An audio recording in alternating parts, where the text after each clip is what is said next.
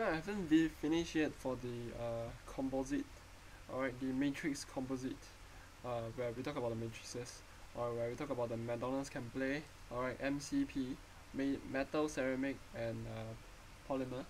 Okay, so because I actually put all this matrix into the dispersed phase, so I thought that why dispersed phase have that, and then think about it, I think it's still related to the matrix. But in this case, let's continue for the matrix first, and later on we'll explain why do they put it there. Over here in this video, we'll talk about why do we choose MMC, why do we choose CMC, and why do we choose PMC.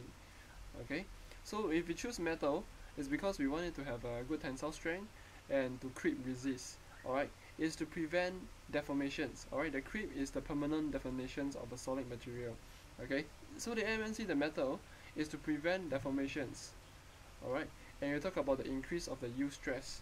Alright, if you remember in mechanics, the yield strength determines the whether the material will deform or not. If you exert a force higher than the yield strength, alright, or yield stress of the material, then it will deform.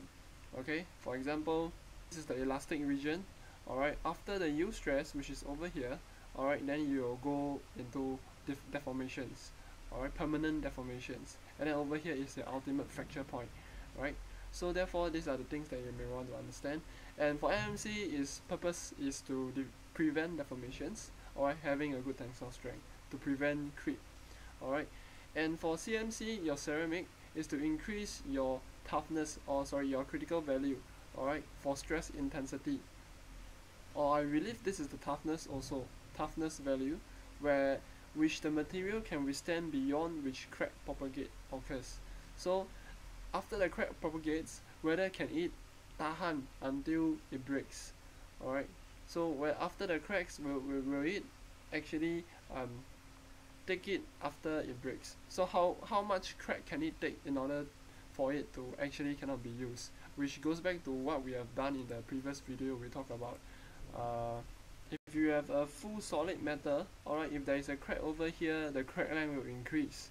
Alright, if you have a composite that is laying up, this is the matrix, alright, these are the resins, this is the matrix, alright, this is another layer of resins, this is the matrix. So if you have a crack that propagates along this matrix, alright, it will break some of the resins over here, but it will never touch on this part. Alright, it is pretty hard for it to touch on the next layer of this composite.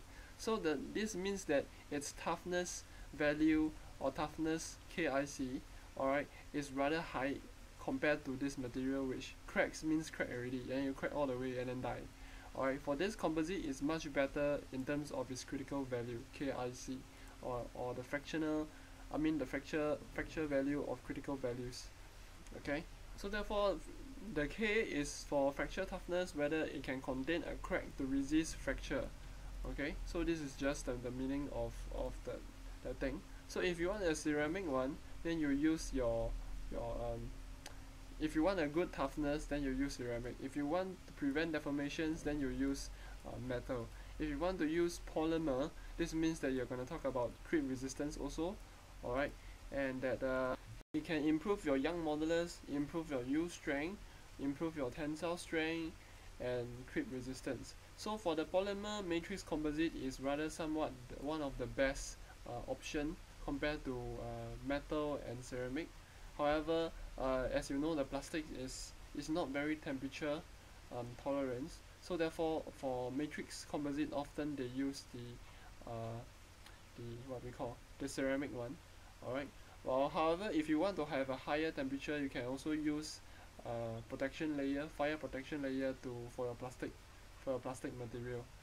Okay, and yeah lor. So the dispersed phase, as I keep on saying, is for the reinforcing agents or your fibers. Okay, so this is the composites. Alright, the type of composite you are using can be metal, can be polymer, can be ceramic or CMC. Okay, and then so over here, this is your composite that you want to choose. Alright, next is that your fibers, what you want to choose, your particle, fiber, or structure. Alright, so in the next video we'll talk about the type of reinforcement that you want to adopt. or take on. Okay, see you there.